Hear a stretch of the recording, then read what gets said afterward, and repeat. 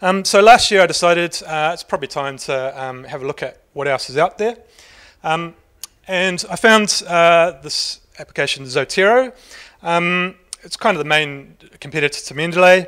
I had heard of it before, but what I hadn't realized is it's open source.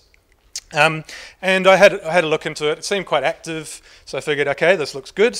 I went onto their website and I found that just when I was looking at this last year, they were just releasing a Mendeley import tool so that you can import all your data from Mendeley into Zotero. So I thought, okay, this is very cool. I can try this out and see what it's like with all my Mendeley data. And this is where the story gets interesting.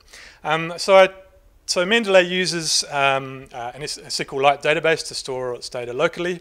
So I pointed Zotero at the database, the Mendeley database, tried to import, and I got a weird error. So I contacted the Zotero team. They were very kind of responsive. I emailed them my log files, I sent them my log files and my data, and they came back and said, oh, Mendeley's actually started encrypting their SQLite database.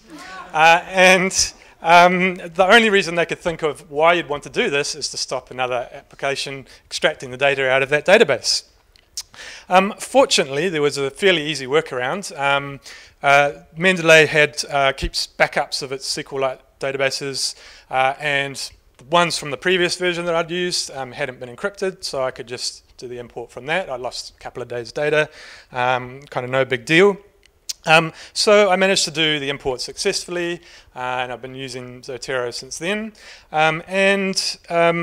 It's got most of the features Mendeley has, and many other cool features that Mendeley doesn't have, so I'm pretty happy with it.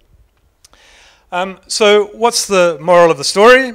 Every good story needs a moral. I think that the moral here is that no matter how interoperable an application claims to be, and Mendeley does make some claims around this, you can never be sure if you've got control of your data if it's not open source.